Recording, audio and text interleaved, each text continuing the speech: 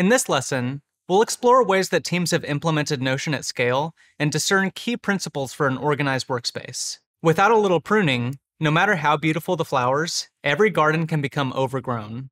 Notion administrators and members alike can tend to the sidebar to keep the workspace clean and beautiful for everyone. You wouldn't let your physical office space stay littered with trash, so you shouldn't let your Notion space get out of hand either.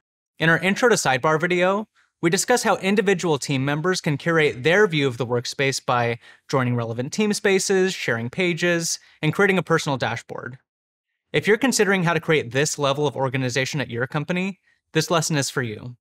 You can create team spaces for each major function at your company for individuals to browse and join.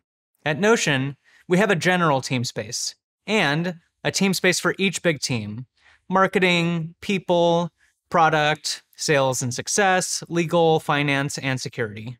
Within each team space, sub-teams have their own home pages that exist as top-level pages in the sidebar. These top-level pages are important because they allow folks to browse and find content more easily. And unlike a traditional folder and file structure, you can add text alongside pages to further help your team know where to go. Companies should align on 3 to 5 key databases, like meeting notes, docs, and tasks, to run most of their day-to-day work. We'll talk a lot about the power of databases in these lessons, and think you'll come to agree that they're very important to a clean and organized workspace. Having a few key databases full of rich properties like tags and other metadata can help to keep information organized. Finally, organized workspaces keep all important resources like key databases and docs in a general team space. I already mentioned Notion's general team space, and every workspace is required to have one default team space, but what should be kept here?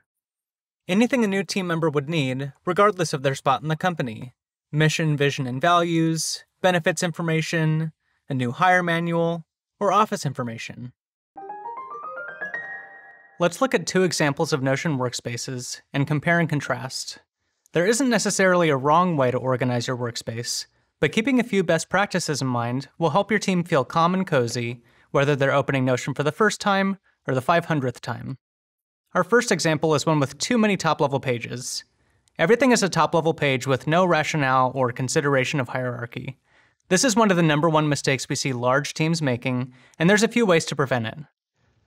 For starters, if you're on an enterprise plan workspace, team space owners can prevent members from editing top-level sections of the sidebar.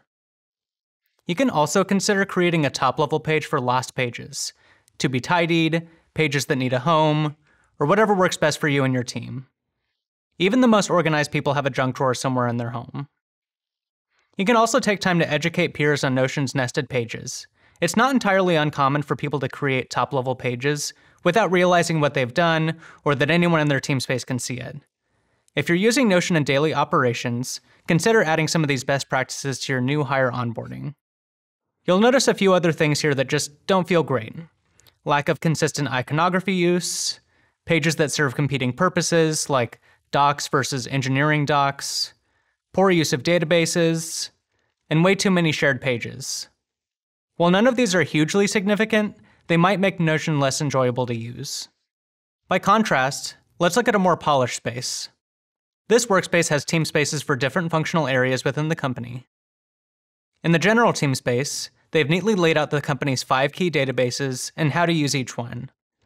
Within the product and engineering team space, headings help direct a reader's attention to the right place, and each sub-team has their own homepage that they've customized to suit their needs. To a new hire, this workspace is far more welcoming, and will help everyone settle into their working day quickly and without friction. To summarize the best practices learned here today, #1, be intentional about how you use team spaces. #2, give each sub-team their own homepage.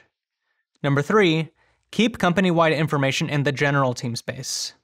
And #4, add flair and foster community with custom icons, cover images, and more. Go ahead and head back to your Notion space and consider any structure that you'd like to create to keep your team tidier.